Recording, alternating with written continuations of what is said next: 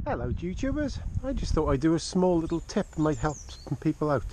I'm just going through my old International. Hasn't been running for well over 12 months now, and just want to sort a few things out, and a squirrel has eaten through the wires, and I'm pretty sure what it is, but I just thought I'd show you a little tip on how to find the difference between an earth and a positive wire.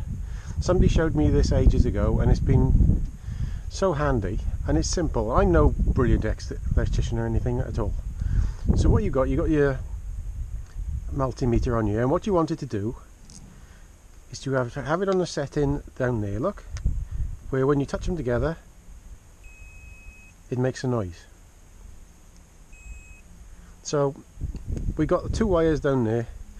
You'll know it's a black wire basically, aren't you? But sometimes you don't get that. It might be different if you're trying to put a radio in or whatever. So what you do is you put it on that setting I just showed you. Find an earth. In this case we'll go to the top of the battery because I can just reach it. So there is the earth on the battery. Now you want to go down here and think that isn't there. So you don't know what that is really. So here's what you do. It's simple, so simple. So as long as you've got a good earth on this one, and you've got say a load of wires in the back of a radio, just earth this one correctly and go through them like this, and the one you get the beeps on will be the earth. Very, very simple, easy tip, and hope that'll help you out, because it's helped me out a lot of times.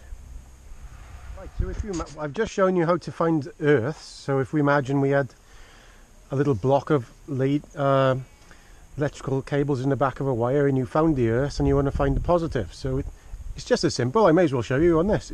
Instead of putting it to where it beeps, which is down here, there, look.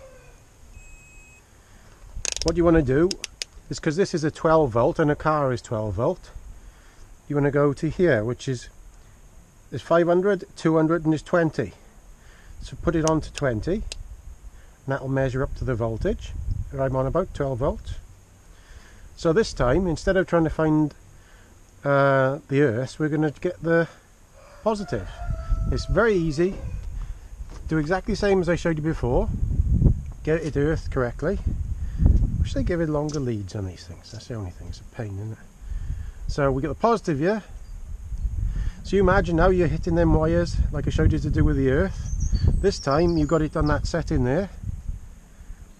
So we're 12 volts, so that goes up to 20 there. Now go on here.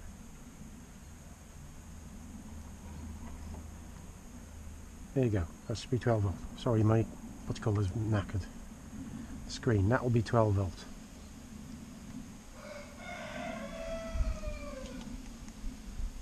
What's happened to my screen there today? There we go, see it? The one is playing up. So that's 12.43 volts. So when you're looking for the positive ones, you just get on your battery. See, that's 12.43. So I don't know if I can reach it down here. Like I said, I'm no bloody expert at this, but this is how I do it. It's a case of having to learn. So we know that's an earth down there, I think, isn't it? I think that's an earth there. I'll try that though. That is coming down there, that's positive. Hopefully I can get an earth here now. See, 12.42. So you know that's positive, them are two positives there.